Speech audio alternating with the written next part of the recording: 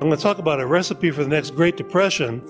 And I'm going to recommend a book. I'm not sure if it's for sale out there or not, but it's a friend of ours named Jim Powell who wrote this book called FDR's Folly a couple of years ago. And what Jim is good at is, and he was a student of Friedrich Hayek, back at the University of Chicago way back when. And what he's good at is he read about 50 years of academic research on the effects of the New Deal on the economy and summarized it in very readable language in this book, FDR's Folly. And so it's a great resource if you want to know what was the effect of the Tennessee Valley Authority during the New Deal years, during the Great Depression? What was the effect of the creation of the FDIC and so forth? Chapter after chapter. And at the end of the book, the last chapter, after summarizing 50 years of research, and it's all footnoted there, hundreds of footnotes to academic, boring academic literature in this, if you want to pursue that. The last chapter gives, lessons we should have learned from the New Deal. What mistakes were made in those days by FDR and his regime that we should not repeat. And so I'd like to talk about some of these. And lesson number one here is, and I'll quote Jim Powell, he said, quote, "The basic problem with central banks is that, like socialist economic planners, they can never have more than a fraction of the vast knowledge needed to make a society work, knowledge that is dispersed in the minds of millions of people. In addition, when central bankers make mistakes, as they inevitably will, since they are human beings, these mistakes harm not just the economy in a city or a region, but the entire country," end quote. We certainly ought to know that now, today, in today's world. And he's basically parroting much of the life's work of Friedrich Hayek. This is the famous Hayekian knowledge problem that he's talking about, that Hayek called it the pretense of knowledge. He believed socialism could never work because to have an economy operate, you need decentralized information in the minds of many millions of people all around the world who participate in the international division of labor. And it wasn't only Hayek's idea, but he was the most prominent spreader of that idea. And so, and when I look at this, and I look at what Ben Bernanke has been saying recently about increasing the powers of the Fed, it makes me think that his years as a professor at Princeton were either a matter of academic fraud or gross incompetence. Because consider this, in 1990, the famous socialist Robert Heilbronner wrote an article in the New Yorker magazine entitled "Mises Was Right." This was after the collapse of communism, and Heilbronner had been advocating socialism in America his entire career. Those of you who are my age or older, or maybe 10 or 15 years younger, probably were subjected to reading his book, The Worldly Philosophers, in an economics class, and it should have been called The Left-Wing Worldly Philosophers. He left out Milton Friedman even, not to mention Mises himself. And But he admitted, well, the great battle, the great debate over capitalism versus socialism is over. Capitalism has won the intellectual debate. And he didn't entirely get it right as to why Mises won, but he capitulated. Now, an academic, a professor at Princeton like Ben Bernanke, should know this. He doesn't have to necessarily agree with it, but he should know this. But what is Bernanke doing now? Well, I caught his speech in front of the Council on Foreign Relations. It was on television a couple of weeks ago. And he's very smug and arrogant in his outlook and his appearance. And he sat back and he said, well, when I was a professor at Princeton, I was aware that there were a few people who did believe that markets could work in a situation like this. But I hope there isn't anybody out there like that anymore that has any faith that markets can handle a disruption like this. And the crowd all giggled and laughed. The Council on Foreign Relations all giggled and laughed. And then the main purpose of his speech was to advocate a new grand central planning authority called the Systemic Risk Authority that would regulate and control all risk-taking by financial institutions in America. I don't think the Soviets were even that crazy to think that that would be a good idea. And so that's why I said either it's academic fraud in that, he knows this is a bad idea, but he does it anyway, or he doesn't know this at all. He doesn't know this literature at all about why socialism failed, or, he's just incompetent as an economist. How could you ignore all the literature on the great debate over socialism that existed for the past 100 years almost? But he ignores all this in this speech before the Council on Foreign Relations. So this lesson number one that Jim Powell said about the Fed during the Great Depression, we, of course, are going in exactly the opposite direction, giving the Fed more and more and more power. Lesson number two is, I'll quote Jim Powell again, deposit insurance must be priced to reflect the risks of the banks that buy it. Having the federal government provide deposit insurance inevitably introduced political pressures to offer deposit insurance at the same price for all banks, regardless of risk, which meant subsidized banks engaging in risky practices and contributed to the instability of the banking system, end quote. Well, that's what happened with the creation of deposit insurance in the 30s. What are we doing today? Well, we just increased deposit insurance. One of the first things they did. And, the short history of this, too, is some of you might remember the S&L crisis of the 1980s. Well, there was a government regulation called Regulation Q. Bureaucrats are very innovative, aren't they, with language, creation of language. What should we call this? Regulation Q. It placed a limit of 5% on the interest that savings and loans could pay on savings accounts. And so what was happening was if you could put $1,000 in a mutual fund and make 17% in 1980, but you could only make 5% in a savings account, money was, flying out of savings accounts. And so the S&Ls were in trouble. And so, and then bankruptcies were occurring and so forth. So what does the government do? They increased the amount of deposit insurance from $40,000 per account to $100,000 per account. And that meant that the risk-taking of savings and loans was being subsidized by a much greater extent by the government. And so a lot of the S&Ls that were in trouble financially decided, well, we'll take on more risk because if this risky real estate venture in the Arizona desert doesn't work out, well, the government will pick up the tab. It's a bailout. It was a form of bailout. Privatized profits, socialized losses. And of course they did. They took on a tremendous amount of additional risk, thinking that it would be covered by this additional deposit insurance. And of course the whole thing led to a big collapse in the S&Ls, and the bailout there cost about $500 billion or so back in those days. And so what do we do? And 20 years later, the same thing. The same dumb thing. And so, we haven't learned anything there either. Lesson number two. Lesson number three is this, about the Great Depression. Quoting Jim Powell again, especially because taxes are the biggest burden millions of people face today, it's crucial to cut taxes. Tax cuts mean expanding economic liberty. How about, what a remarkable thought. But of course, we're moving in exactly the opposite direction.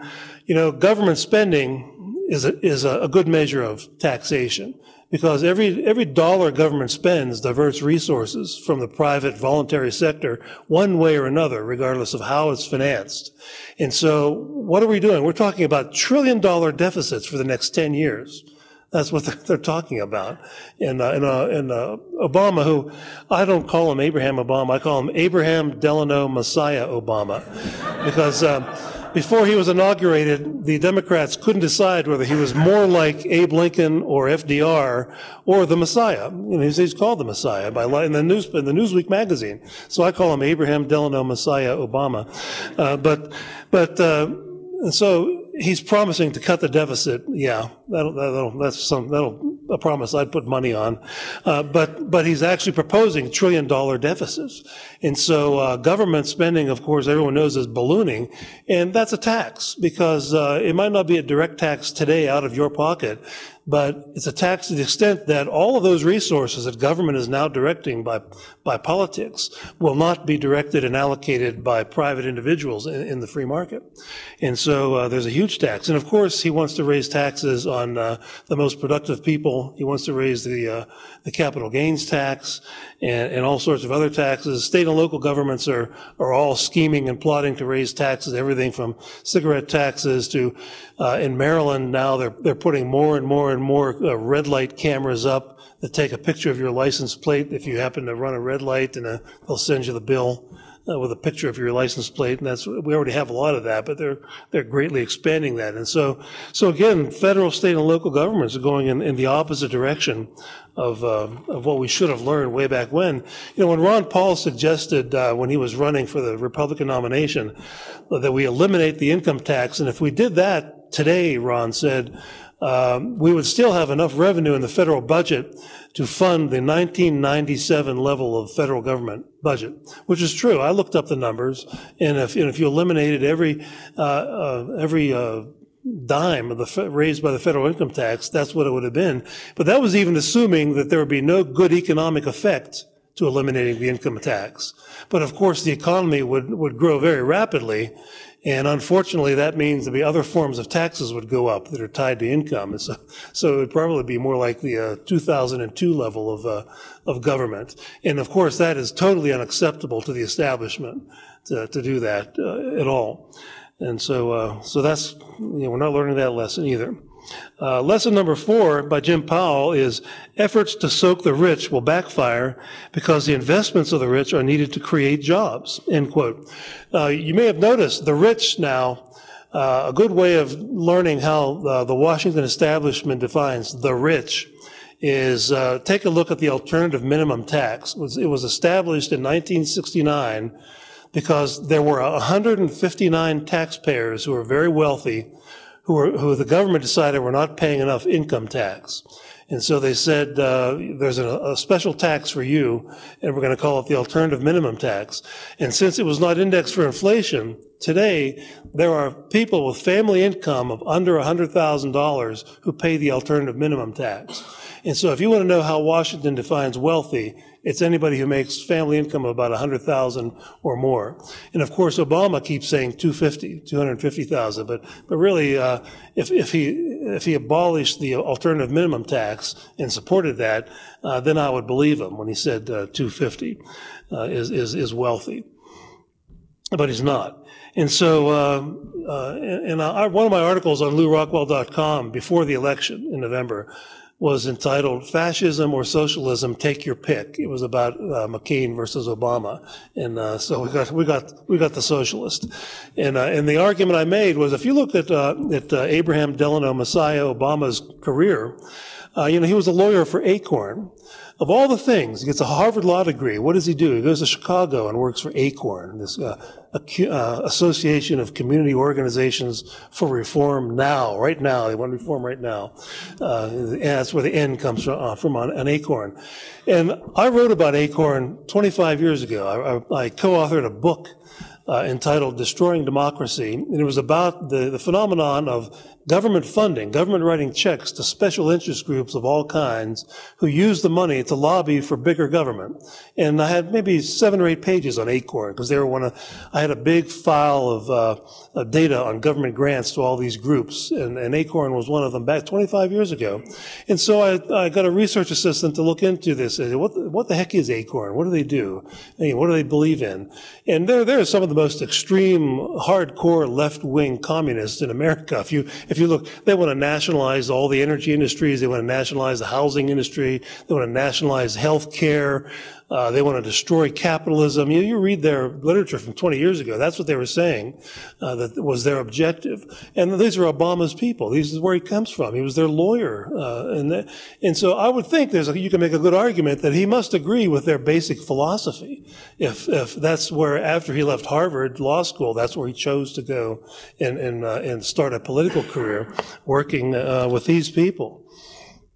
And so yeah, Soak the Rich is built into Abraham Delano Messiah Obama's psyche. That's what he's devoted his entire political career to espousing, and we'll see if he gets away with it. Lesson number 5 is this: public works and other jobs, quote, jobs programs must be avoided because they increase the cost and burden of government, making it more difficult for the private sector to function. Well, of course they do. They divert billions of dollars away from the private sector to let politicians handle the money. In my book, How Capitalism Saved America, I surveyed some of the research on how FDR spent his money. You know, Herbert Hoover started the tremendous public works spending projects to try to end the Great Depression. 13% of the federal budget in 1 year was toward Herbert Hoover's stimulus bill. 13% of the budget. Obama's is only something like 5 or 6% of the budget. And so Obama is stingy compared to Herbert Hoover in terms of, stimulus bills, as far as that's concerned. And of course, that didn't work because of the principle of opportunity cost. It's just simply taking money out of one pocket and putting it in another pocket, letting politicians allocate resources rather than private individuals. And another thing that comes up in this literature is that the main criterion that FDR used for determining how this money was to be spread around was how big his vote margins were in the last election. Everywhere he had small vote margins in 1932, that's where the biggest chunks of money were spent. Whereas he had big electoral margins in the South, because the South didn't really vote for a Republican until Reagan, because of the Abe Lincoln phenomenon. And so Roosevelt didn't have to worry about buying votes in the South. But the South, the Deep South, is where the Great Depression was absolutely the worst. And if you can make a case that there was a need for government help, certainly Mississippi and places like that, the Mississippi Delta, would have been spot number 1 where you'd want to send money. But no, it would be places like Montana and California where there were small vote margins. And so there was a big pork barrel during the 1930s. I also cite a report by the U.S. Senate that showed that people who had public works jobs in many states were told you have to re-register as Democrats if you're a Republican, or no job for you. And so it was used as one big giant political pork barrel. And I think it's kind of naive to expect that this pork barrel, the so-called stimulus bill, will not be used primarily as a vote-buying gimmick rather than some attempt to make us prosper, which it couldn't in any way, because it diverts resources from the private sector. So that won't work. We haven't learned anything there in terms of economics, but it's a good political gimmick. Lesson number 6 is that, quote, especially during a recession or a depression, the government must not enact laws preventing prices from adjusting to circumstances.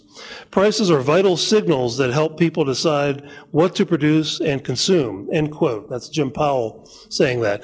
And of course, the whole purpose of the Fed's tremendous inflation of the money supply is to attempt to keep prices from falling, to keep the market from working. We can't do that at all. So, we're not learning that lesson. We're doing the opposite. Lesson number 7 of Jim Powell's book is, quote, government must not enact laws preventing wages from adjusting to circumstances. Labor union monopolies have been major obstacles to adjusting wages, end quote. During the Great Depression, wages rose in 1937 by about 15%. So at a time when the only really hope you had to have a job in the Depression was to say, okay, before the Depression, I was being paid $5 an hour. I'll work for $3 an hour, but at least I have a job. Here comes the government enabling unions to push up wages to, say, $7 an hour, and the end result was very predictable to any economist, and you don't have to be an Austrian school economist, is more unemployment. Our friends Richard Vedder and Lowell Galloway have published an excellent book called Out of Work. It's a history of unemployment in America. They estimated, I think the number they give was that the unemployment was 8 percentage points higher than it would otherwise have been because of the empowerment of unions and other means by which wages were pushed up during the Great Depression. That was basically FDR's basic philosophy. If the government could somehow force up prices and wages, the Great Depression would end. He believed the cause of the Great Depression was low prices. Therefore, if we could get the government to push up prices and wages, we'll end the Great Depression. Of course, that was foolish and it never worked, but that was his basic operating theory for the whole duration. And it seems to be what we're still operating by today in the government anyway. And as Walter Block mentioned, one of Abraham Delano Messiah Obama's campaign promises was to do away with secret ballot elections with unions, so that they could intimidate workers more when they have a representation election, and repeat this, increase private sector unionization and increase wages, and that'll create more unemployment. Lesson number 8 is, quote, only if investors feel private property is secure will they be willing to make long-term financial commitments needed to spur recovery and boost employment, end quote. Well, announcing a new kind of bailout scheme, a new systemic risk authority, and all these different government regulatory authorities day in and day out creates tremendous uncertainty and makes it impossible for any kind of long-term planning. Not to mention the hyperinflation we're going to get that will make economic calculation very difficult, if not impossible, for any rational business person coming down the pike. And so we're moving in the opposite direction there. And not only has the government been proposing more and more different kinds of regulations and controls and nationalizations, threats of nationalizations. I heard Obama himself a couple of days ago on television say the cause of the crisis is not enough regulation. We don't have enough regulation. Laissez-faire has run wild once again. It's sort of like the dumbest explanation I've heard of this, and it's probably the majority of academics who will believe this, is that greed is the fault. All of a sudden, greed popped up on Wall Street like that. It never appeared before, but all of a sudden, like in the movie Ghostbusters, there it is. It vaporizes out of thin air, greed, all of a sudden. But there's not enough regulation. Well, we have 15 cabinet departments devoted to regulating different aspects of the economy. There are over 100 federal regulatory agencies. There are 73,000 pages of regulations in the Federal Register. And not to mention state and local governments that have hundreds and hundreds of more of government agencies that regulate everything from zoning to antitrust, to everything else, to home building. A lot of you who are business people in the audience know all about this. And so, we have nothing like a capitalist economy. There might be a few little tiny oases here and there, but this is economic fascism, pure and simple, which was, yes, we allow private property, but it is strictly regimented and controlled and regulated, supposedly in the public interest by the regulators. And we have hundreds, maybe thousands of regulatory agencies, certainly tens of thousands of regulators who enforce all of this. And so talk about uncertainty. And so the direction we ought to be moving is exactly the opposite of what we're doing now. And what happened during the New Deal is that everything Roosevelt did economically made the New Deal longer and worse. And we're doing the exact same things today, from Fed policy to regulatory policy to everything else. And one myth that you should not believe in any longer after you leave this room is the myth that World War II ended the Great Depression. There were about 5 to 6 million people unemployed during the Great Depression. When World War II came, the government drafted 11 million people, 11 million, sent them overseas. That is not how you return to economic normalcy. You don't send somebody to sit in a foxhole and get his head blown off and call that the same as having that person working at a job and having dinner with his family every night. And the Great Depression didn't end really until after World War II ended. The federal budget in 1945 was $95 billion. In 1948, the federal budget was about $35 billion. So there was a 2/3 reduction in federal government spending from 1945 to 1948. That, coincidentally, was when the economy took off, and also the Roosevelt regime was gone. Truman was not demonizing business every single day on television, like FDR and all of his cronies were, constantly blaming everything on capitalism and capitalists and economic royalists and all this, creating tremendous uncertainty in the minds of business people.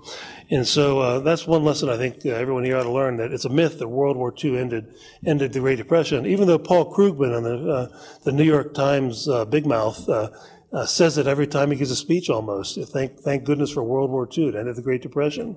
But it just goes to prove that winning a Nobel Prize doesn't mean you know a damn thing about economics. And that's it for me.